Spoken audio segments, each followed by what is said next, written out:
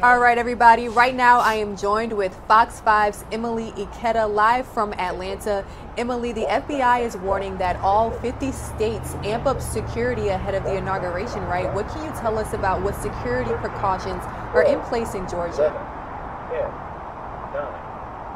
Good morning, Rain. So overall, Georgia's Governor Brian Kemp has remained pretty tight-lipped on security measures as to not tip off any criminals just days out of inauguration. But it's evident of the beefed-up security around the state capitol here. Simply by driving around the perimeter or on Washington Street here, you're going to find blockages like the ones you see behind me lining the entire state capitol. I will mention some of those have been in place for several months, but also we're seeing just an increase in security and law enforcement presence both on the exterior and interior of the state capitol. Actually, on the day of the storming of the U.S. Capitol here at the state capitol, Governor Brian Kemp gave a news conference, and you could see an increase in armed guards really patrolling under the Gold Dome. But here, they're really working hand in hand with several entities to keep this building secure, including the Department of Public Safety, Georgia State Patrol, the Georgia National Guard. And what they're saying is that they are well postured and well prepared for anything and everything. And some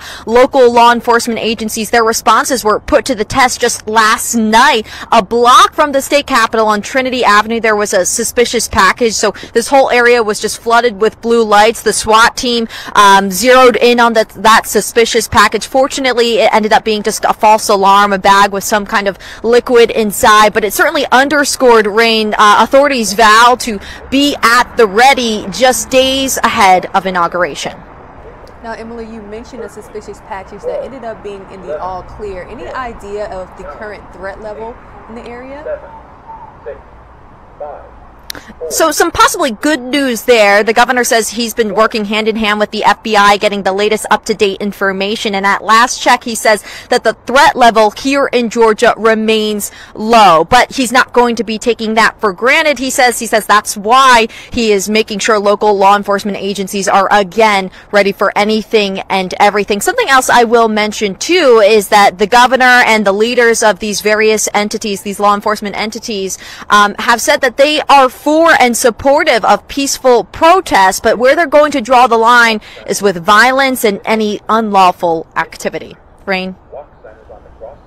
Emilie with Fox 5 Atlanta, thank you so